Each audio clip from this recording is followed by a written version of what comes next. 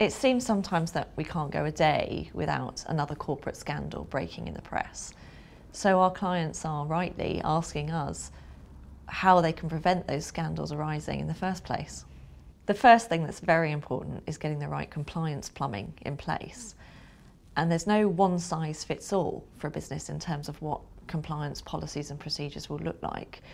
It's important for businesses to carry out a risk assessment, make sure they know which areas of their business carry the most risk, and then properly focus their compliance efforts and attention on those areas.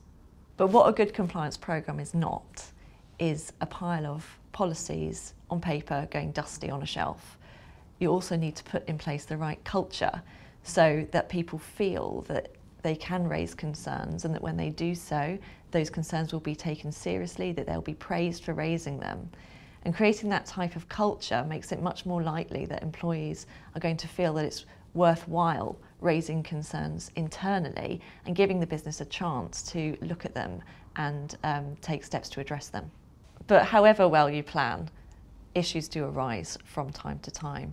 And so it's also important to make sure that you know who to call if the worst does happen, because action will be needed to be taken very quickly.